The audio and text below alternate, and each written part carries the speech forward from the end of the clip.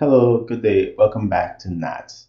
What you're going to be looking at today is a command line tool that NATS gives you, and you can install it on any supported platform, and we can use that to do a number of things that we've seen already.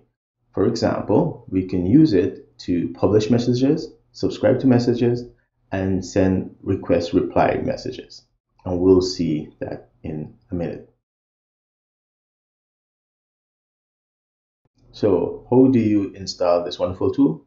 Well, you start by going to the NATS.io website, then you click on documentation, and then on the left side, you see NATS tools, you click on NATS tools. And the first one there is the tool that's actually called NATS. Now I'm going to assume that you're going to pause this video and install the NATS tool if you don't have it installed already. And then once you have that installed, then you'll come back. So assuming that you have the tool installed, now think back to when we publish a message from code. If we send a message to a subject and there are no clients who have subscribed for that message, then that's not really an error, right? We simply just return. And so here we're going to use the NAT publish subcommand, the NATS tool with the publish subcommand to send a message to the intros subject, and we're going to send the message, hello. That's it, simple. Notice how it returns immediately, tells us how many bytes were sent. And we can keep doing this over and over. Again, there are no subscribers. If you look at the help for the publish subcommand, you'll see that we can pass some options like the number of messages we want to send, so a count. And this is great because if you want to do some testing, you can just put a count and say how many messages should be sent. And it also uses Go template to allow you to sort of customize the messages a little bit. And so those are some of the things that you can use as variables like the time, timestamp, random, ID, etc. So here we're going to use the count argument and send 10,000 messages. Now this is more than enough. This is plenty, but we'll start off here. And we'll also put in our message the count of that message. So it starts from 0. So the first message is going to be 0. Of course, we don't see that here, but in a second, we'll see it when we do is subscribe. But the messages went by too fast. So why don't we put a delay of half a second between messages? And so now we have a publisher that is sending 10,000 messages to the subject intros, half a second between messages, or 500 milliseconds, and then each message is hello from Fu, that's message and some number. Okay, so let's subscribe to the intros subject and see what we get. So if we were to just type that and press enter, you'll see that because we're subscribed, we'll be getting those messages, and we're up to message number 70 something. Okay, now of course we can do this multiple times. So if we start another subscriber, we can get the same message. Remember, this is we call a fan out pattern, which meaning that one message was sent and then it was delivered to multiple receivers.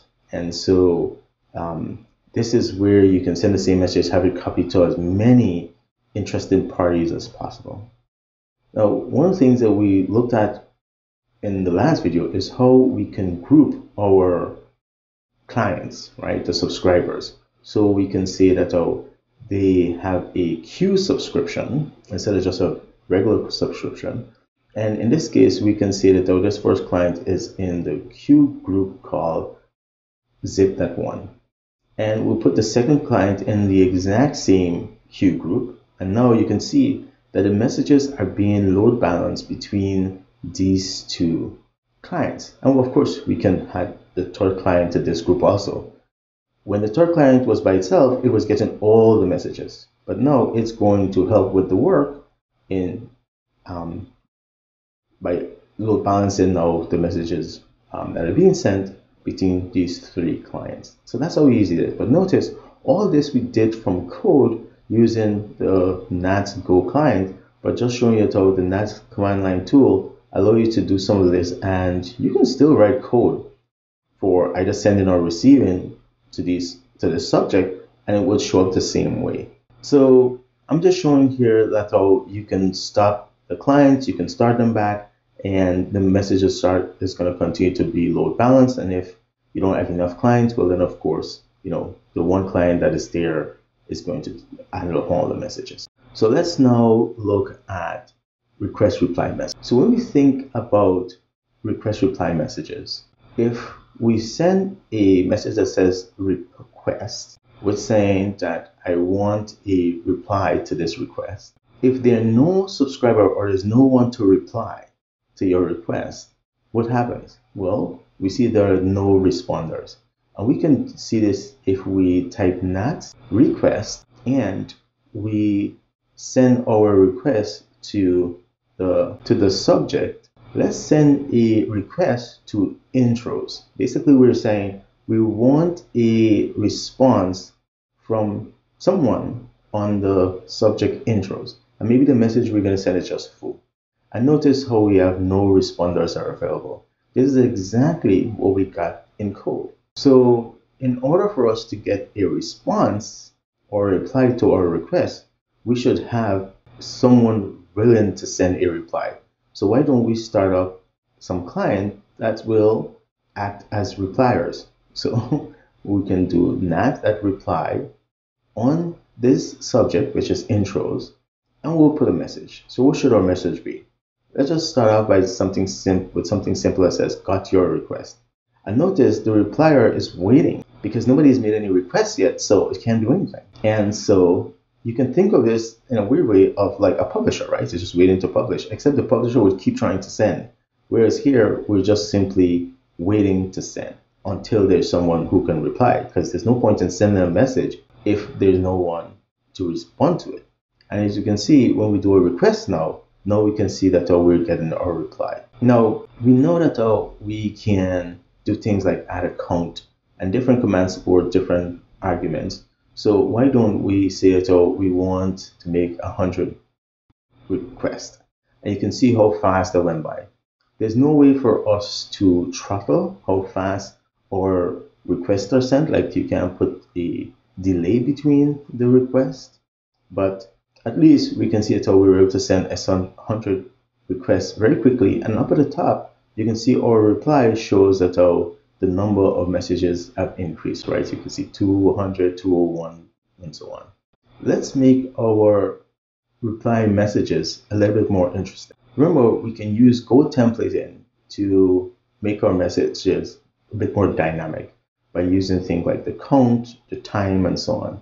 So why don't we say we got your reply, and this reply is reply number whatever using the count.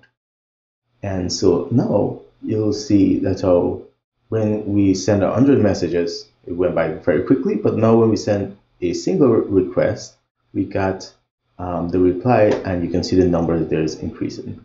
Now I said this before, but the very first message, or at least the CLI tool, when using count starts from 0.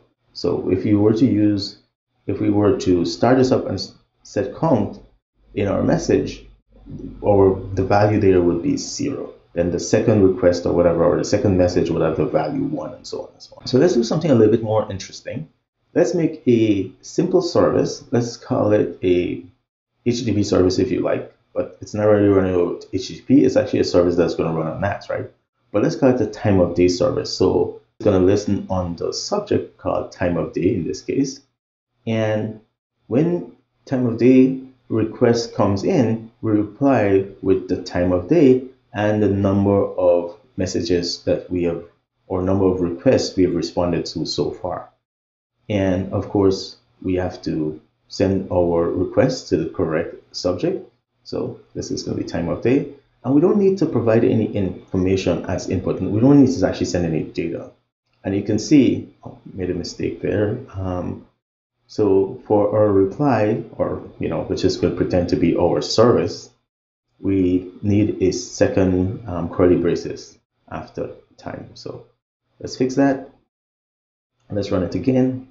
And this time, let's send our request. And you can see, once again, our first one just now was 0. We cleaned up, we sent the second one, it's now 1. And of course, we can still send many requests using, count. Now, if your count is greater than 20, it just shows you a progress bar. But if it's less than 20 or less, then you see each individual reply message, okay, or request, the response message for your request. All right. So now we've demonstrated how to use the NATS CLI tool to do publish subscribe messages and request reply messages. So that's all for the request response messages and request reply messages and using counts and so on. We can use the NATS CLI tool to do many things, including managing accounts, creating accounts. We're going to use it to manage our streams when we start talking about streams, but we're not going to look into any of those other things now that we can do with the CLI tool. We'll just cut it here. So if you reach this part of the video and you like what you see and you are not a subscriber, please consider subscribing. I would love to have you as a subscriber. For those who are already subscribed, thank you. Yeah, I appreciate your patience and your time, and thanks for coming back. And everyone else, if you watch this video, please give it a thumbs up. Leave a comment. Just say what you think and what you'd like to see. All right, take care. Stay safe. Bye.